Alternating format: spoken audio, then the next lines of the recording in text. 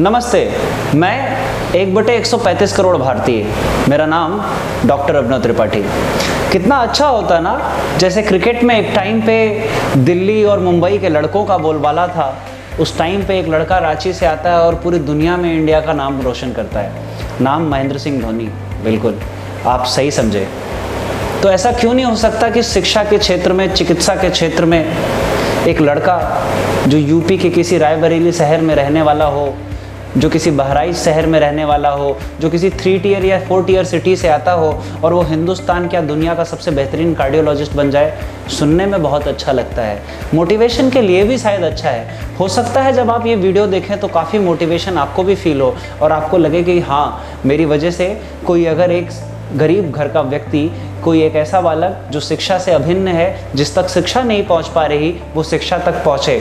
जी हाँ, मोटिवेशन के लिए बहुत अच्छा है। वीडियो शेयर करने के लिए भी बहुत अच्छा है। व्हाट्सएप पे भेजेंगे अच्छा लगेगा, फेसबुक पर शेयर करेंगे और अच्छा लगेगा। लेकिन सिर्फ क्या व्हाट्सएप या फेसबुक शेयर करने से, जो मैंने शुरू में कहा कि मैं 1/135 करोड़ भारतीय, इतनी बड़ी जिम्मेदारी का निर्वहन हो जाता है क्या? जवाब है नहीं। इसीलिए गुरुकुल 24/7 आपके सामने ये बैनर के नीचे जहाँ पर मैं इस वक्त खड़ा हूँ, ये स्टूडियो है गुरुकुल 24/7 का। मैं एक डॉक्टर हूँ, चिकित्सक हूँ, लेकिन मेरा चिकित्सक कहलाना ख़राब है अगर मेरी वजह से हिंदुस्तान के वो 16-17 लाख बच्चे जो हर साल मेडिकल परीक्षा में आते हैं, पेपर में आते हैं, पेपर देते हैं, लेकिन उनमें से किन्हीं 6-7 लाख लोग बच्चों को ही अच्छी शिक्षा की व्यवस्था मिल पाती है, जिन्हें हम कोचिंग इंस्टीट्यूट्स कहते हैं। और कोचिंग इंस्टीट्यूट्स में जाने पर भी आपके बच्चे की शिक्षा की गारंटी आपको होती नहीं। और बहुत सारे लोग अपने बच्चों को ऐसे प्राइवेट मेडिकल कॉलेजेस में डालते हैं जहां फीस 1 से 1.5 करोड़ है। जब मैं ये बात कह रहा हूँ तो शायद ये बात, इसका इमोशन उन्हीं लोगों को समझ में आए जिन्होंने इस कतार में खड़े होकर धक्के खाए हैं, जिन्होंने प्राइवेट मेडिकल कॉलेजेस की भयानक भारी फीसेस का मुकाबला किया है, जिन्होंने कोचिंग संस्थानों में अपने बच्चों को भेजकर भारी अव्यवस्था, भारी पैसा, भारी फीस देने के बाद भी हार और हताशा फेस की है। ऐसे दौर में हम गुरुकुल 24/7 आपके साथ हैं।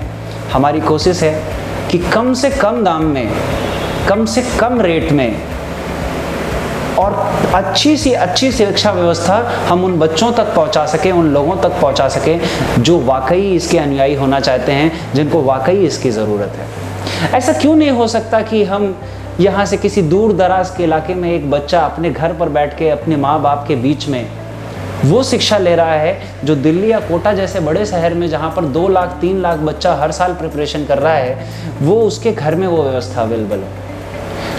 मैंने एक किसी स्टूडेंट से पूछा था कि बेटा तुम दूर जाकर पढ़ना चाहते हो? उसने कहा हाँ, पढ़ना तो चाहता हूँ, लेकिन मजबूरी भी है। यही बात उसके पेरेंट्स ने भी कही कि हाँ, हम अपने बच्चे को अपने पास रख के पढ़ाना तो चाहते हैं, लेकिन हमारे शहर में वो व्यवस्था नहीं है। तो अब आपके शहर में पहुँचेगा गुरुकुल 24/7, आपके फ़ोन में पहुँचेगा, आपके घर में पहुँचेगा, आप तक पहुँचेगा। और ऐसा नहीं है, ऑनलाइन एजुकेशन के नाम पर बहुत भारी संख्या में लोगों का लैक ऑफ ट्रस्ट देखने को मिलता है। लोग कहते हैं यहाँ से रैंक नहीं आती, लोग कहते हैं यहाँ से उतने अच्छे अमाउंट में रिजल्ट नहीं है। जी हाँ, अभी तक किसी भी ऑनलाइन प्लेटफॉर्म के पास अच्छे अमाउंट में रिजल्ट नहीं है, क्योंकि अच्छी सोच नहीं है, अच्छी तरीके से लोगों तक पहुँचने का मादा नहीं है। हम गुरुकुल 24/7 के थ्रू न सिर्फ ऑनलाइन लेक्चर्स, बल्कि आपके लिए mock test, regular interval courses पर आपके बच्चे के लिए test, assessment test, motivation, parent counselling, teacher counselling, और ये बताना कि सही स्ट्रैटेजी क्या है किसी पेपर में जाने के पहले, एक थिंकर कैसे सोचता है, एक रैंकर कैसे सोचता है, और सबसे बड़ी चीज़, आपके बच्चे को पढ़ाने वाला जो व्यक्ति होगा वो वाकई किसी न किसी मेडिकल या इंजीनियरिंग एग्ज़ाम को क्रैक करके आया होगा, वो वाकई डॉक्टर या इंजीनियर होगा। अगर इतनी अच्छी व्यवस्था के साथ बच्चे का मार्गदर्शन किया जाए तो वो डॉक्टर इंजीनियर तो बाद में बनेगा, पर पहले एक अच्छा व्यक्ति ज़रूर बनेगा। गुरुकुल की सोच जो पहले सदियों से चली आ रही है, उसी गुरुकुल की सोच को आगे बढ़ाने का एक बेहतरीन प्रयास हमने किया है। और जैसे कि एक बात कही जाती है कि ना तेरा है ना मेरा है, हिंदुस्तान हम सबका है, और नहीं समझी गई ये बात तो नुकसान हम सबका है। प्लीज़ मेरी इस वीडियो को इस तरीके से मत देखिएगा कि ये व्हाट्सएप पे फॉरवर्ड करने के लिए अच्छी है। व्हाट्सएप पे आप ज़रूर फॉरवर्ड करिए, लेकिन उस व्यक्ति को फॉरवर्ड करिए जिसको इस चीज़ की ज़रूरत है, जिसको इस चीज़ की नीड है।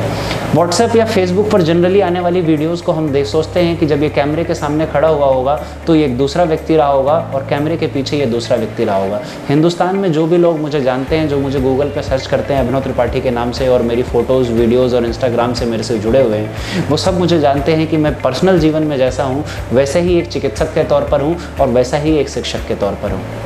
मैं सिर्फ इतना कहना चाहता हूँ, जो भी पेरेंट्स मेरी इस वीडियो को देख रहे हैं, मैं एक छोटे से किस्से के साथ अपनी बात ख़त्म करना चाहता हूँ कि आज से तकरीबन 2 साल पहले मैं अपने ऑफिस में बैठा था और मैं तकरीबन 5 साल के एक बच्चे से एक सवाल पूछा। मैंने पूछा कि बेटा अपने मम्मी के बारे में 5 लाइनें बताओ, लेकिन वो लाइनें मत बताओ जो तकरीबन सब बच्चे बताते हैं। आप आज की डेट में किसी भी 5, 6 साल, 8 साल, 10 साल या किसी भी व्यक्ति से पूछिए कि अपनी माँ के बारे में 5 बातें बताइए, वो यही बताएगा, मेरी माँ दुनिया की सबसे खूबसूरत माँ है, मेरी माँ दुनिया की सबसे अच्छी माँ है, वो मेरे लिए खाना बनाती है। ये तो आम बातें हैं। मैंने उस बच्चे से कहा इससे हटकर कुछ बताओ, तो उस बच्चे का जवाब जानकर आपको हैरत होगी और होनी भी चाहिए, क्योंकि पेरेंटिंग आज हिंदुस्तान में इस लेवल पर आ चुकी है। और किस लेवल पर आ चुकी है? वो जवाब था बच्चे का कि माँ के लिए तारीफ़ करने का ऐसा तो कुछ है नहीं सर, ऐसा क्या बताएं कि जिससे आप खुश हो जाएं। गौर फरमाइएगा, एक 5, 6, 7 साल के बच्चा, 8 साल का बच्चे का माइंडसेट, ऐसा 12 साल के बच्चे का भी यही माइंडसेट है, 18 साल के बच्चे का भी यही माइंडसेट है। उस बच्चे के जवाब पर मैंने उससे बस एक सवाल पूछा। मैंने कहा बेटा एक बात बताओ, घर में खाना कौन बनाता है? बच्चे ने कहा माँ ने। मैंने कहा तो मम्मी क्या खाना बनाते ही उस खाने को खा लेती है? बच्चे ने कहा नहीं। मैंने कहा बहुत अच्छी बात, तो ये बताओ फिर मम्मी क्या करती है? कहते मम्मी खाना बनाकर मुझे खाना खिलाती है। मैं कहा उसके बाद खा लेती है? कह नहीं। उसके बाद पापा खाते हैं। मैं कहा उसके बाद खा लेती है? कह नहीं। उसके बाद दादा और दादी खाते हैं। तो मैंने कहा बेटा उसके बाद तो मम्मी ज़रूर खाना खा लेती होगी। बच्चे ने कहा नहीं, उसके बाद मैं सो जाता हूँ और पता नहीं चलता। मैंने कहा बहुत अच्छी बात है बेटा, जब आप सुबह सोकर उठते होगे तब तो आपकी माँ आपको खाना खाते हुए ज़रूर मिलती होगी।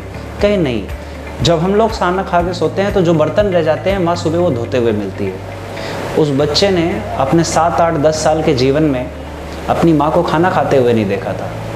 मैंने उस बच्चे से पूछा क्या इस बात पे आपकी माँ की तारीफ़ बनती है? उसका जवाब था हाँ।